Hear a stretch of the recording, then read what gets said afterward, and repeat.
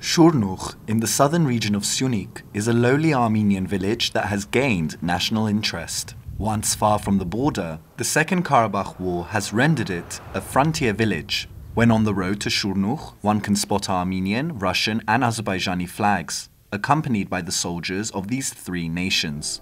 Despite the circumstances, the villagers have erected a 30-meter-high flagpole to signify the Armenian presence in the area. On March 7th, people came to Shurnukh to witness the flag raising.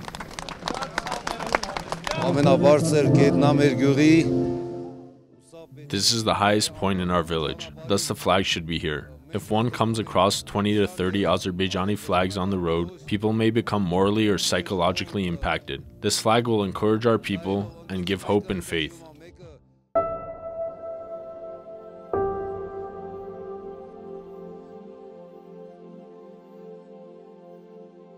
Shurnukh was founded in 1930. At first it had 351 inhabitants, and until 1989, the village was mostly inhabited by Azerbaijanis. After the First Karabakh War, many Armenians moved to the village.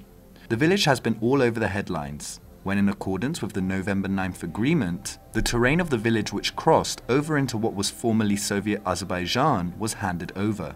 This terrain included 12 houses, which are now unreachable. Despite this, some still have hope for the future. Համազգային այսպես համերաշխության հրամայականը ենթադրում է որ Our national solidarity imperative implies that we'll come out of the situation with a new government and not return to the old one.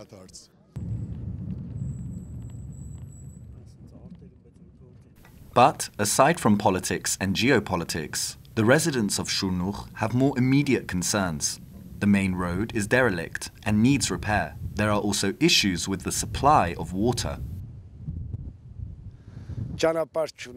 We have no road, no gas supply. Cars and taxis have trouble reaching the village because of the absence of a road.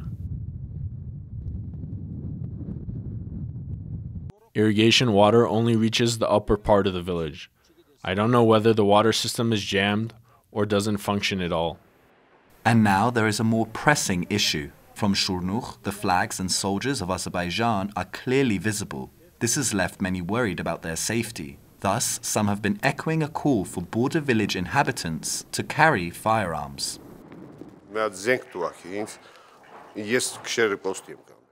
Give me firearms. I'll stand guard at night. Let me always have it. The kids are asleep at night. What can I do? I am afraid the Azerbaijanis might come.